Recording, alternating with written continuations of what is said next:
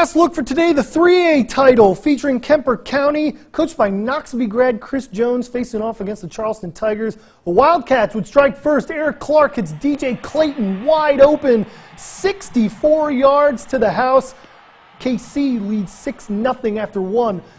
These touchdowns were big for KC, as you can see. Quarterback, that's Eric Clark trying to make his way around, but he's sacked by Charleston. This was a slugfest early on, as you know. It was rainy and cold, but KC struggling here early on. Both teams fighting for points. Interception here by Charleston. He's going to take it, or I should say, never mind. Charleston would take advantage of the interception here. Fred Hervey out of the Wildcat, weaving through the KC defense. He's going to get in for the score.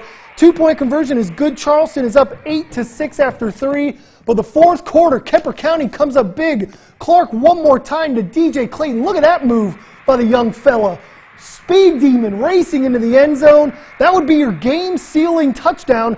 Kemper County wins 12-8.